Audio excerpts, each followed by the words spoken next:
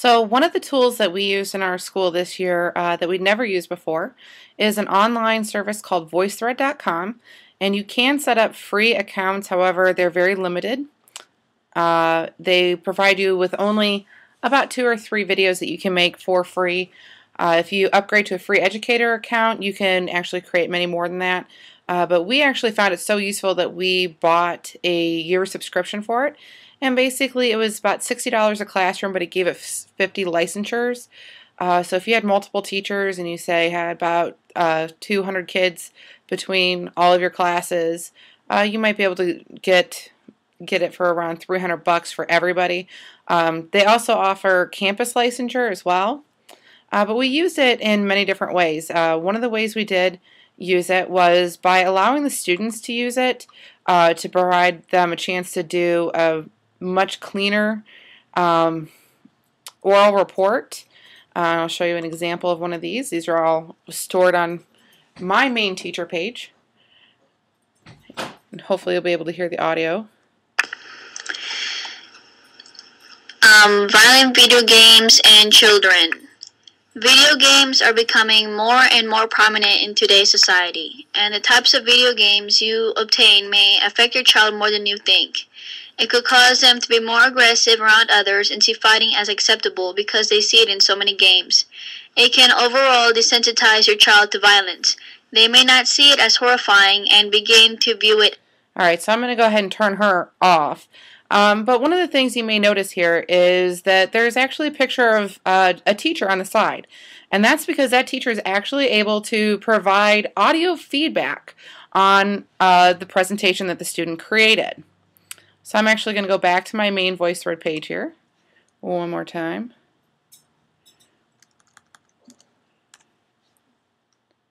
Oh, I went a little too far.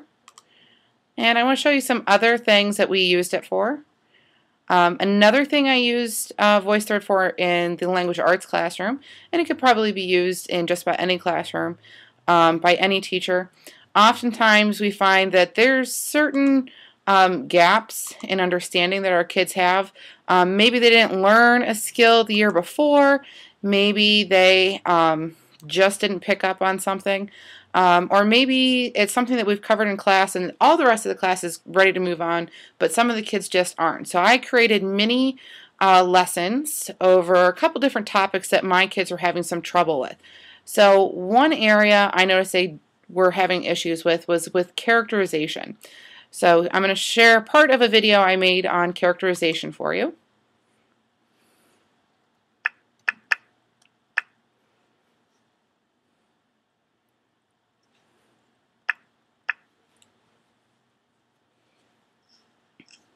Today we're going to take a quick look at characterization.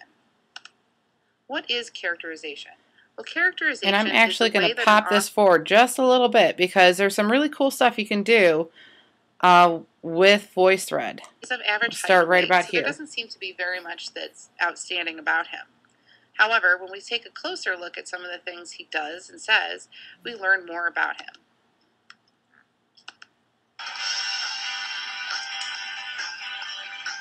Don't be a silly goose.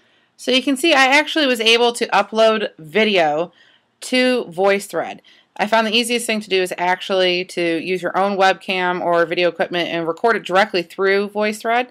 And in a second here you're going to see something else that's really cool. I can pause that video in the middle of it. I can actually stop while I'm making my comments and I can draw on whatever's on the screen.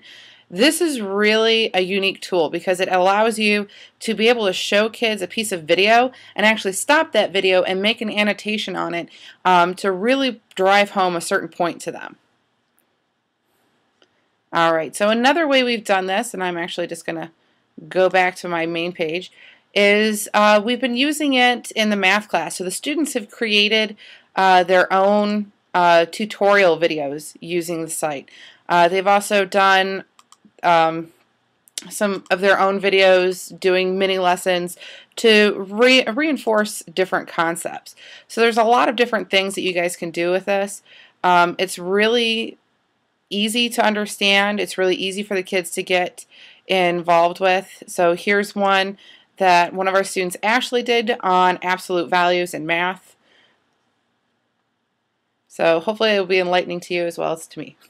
I'm Susan Burns, and today we're going to be talking about solving absolute value inequalities. But first, did you notice my bird Lola?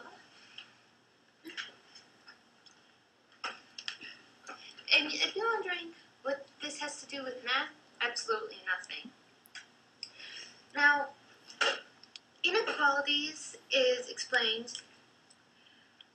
when an inequality contains an absolute value expression. It can be written as a compound inequality. The inequality. All right, so I'm going to stop again here to make this a little bit brief. This is just an example of one of the things that we've done. What's cool about VoiceThread is the kids can either email you a link to the video that they've created. They can share it with you if you have a teacher account and or a classroom account and they have the sub-accounts under yours. But you can also use what's called an embed code, and you can actually place the videos onto any kind of website that you have. So if your class is making a wiki, for any kind of topic, they can make their own videos and share them there. If you have a classroom website that you use for when your kids are absent or there's a snow day or anything, you can actually post things like that. You can actually use it for any number of things, like even classroom announcements, poetry slams, all sorts of different kind of things. It's pretty much the sky's the limit.